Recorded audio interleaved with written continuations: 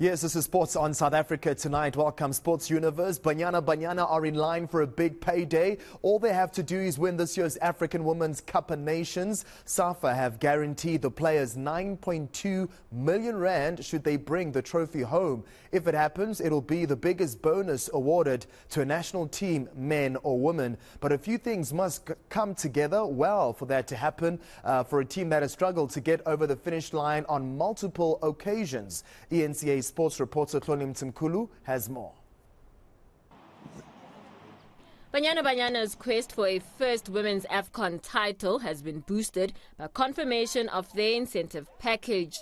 Victory at Rabat's Prince Moulay Abdellah Stadium on the 23rd of July will see each player walk away with 400,000 rand.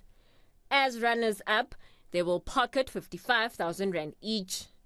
At the least, there is a 30,000 rand guarantee for reaching the semi-finals and qualifying for next year's World Cup. You've always said that when we go to the tournament, you want us to focus merely on just playing. We should sort out all the issues that we have before the tournament begins, and I think bonuses was one of the issues that we had.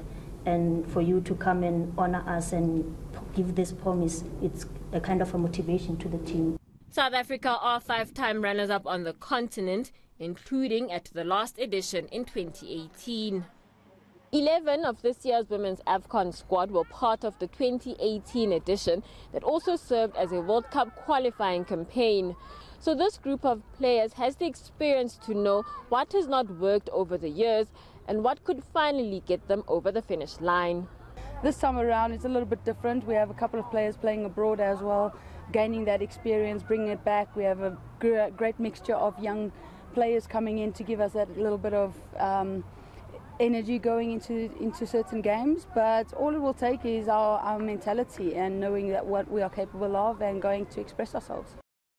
The 9.2 million rand guaranteed for being crowned African champions is part of an overall 10 million rand spent towards this year's tournament.